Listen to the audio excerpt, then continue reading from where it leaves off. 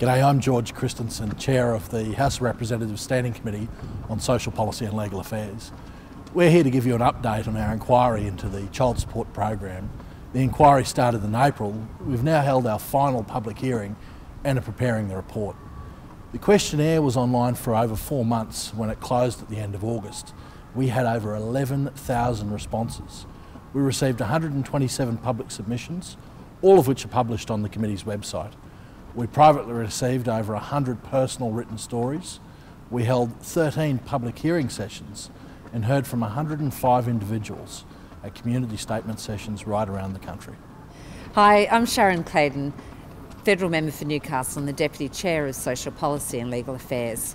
Our online questionnaire has been incredibly successful. We've received over 11,000 responses. Despite the difficulty in sharing experiences, people have been honest and open about their story. Many responses are positive and others illustrate the recurring problems people have with the system. We've published 3 snapshots of the questionnaire online, and we will use the information from the questionnaire to inform our findings and will include extracts in the report.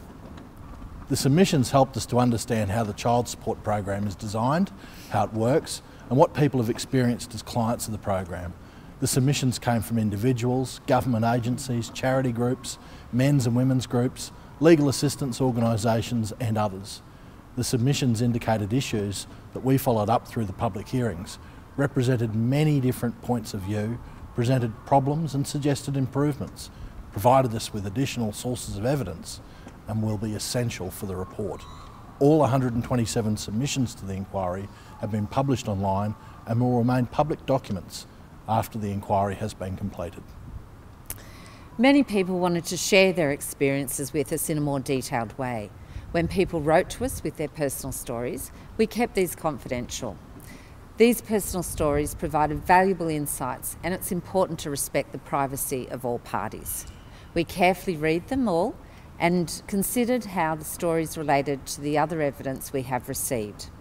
These stories, formerly called correspondence, are part of the inquiry's evidence. They will be considered as we prepare our report, along with other forms of evidence. They will remain confidential. Now, we've had a comprehensive hearing program with hearings in most Australian capital cities: Canberra, Sydney, Brisbane, Hobart, Melbourne and Adelaide. Some witnesses joined us over the phone so that they could give evidence without having to travel those long distances involved to the hearing venue.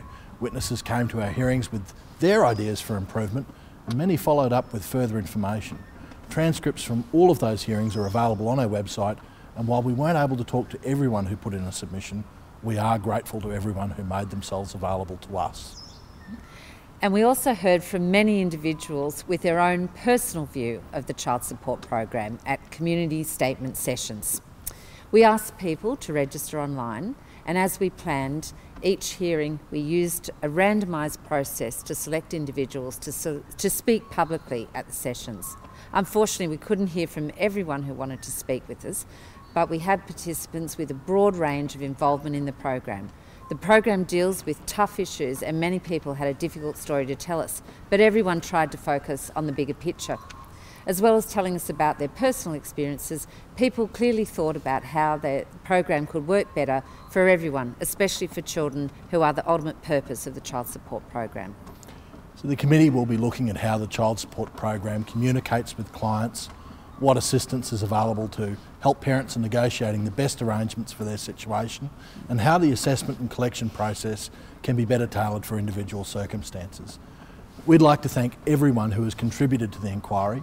Many people have put a lot of time into their contribution, and without public participation, inquiries simply don't get off the ground. We're no longer accepting submissions or correspondence because we're now drafting our report, which we'll present to Parliament in the early new year. So please keep your eyes on the website. We'll publish the report once it's been tabled in Parliament.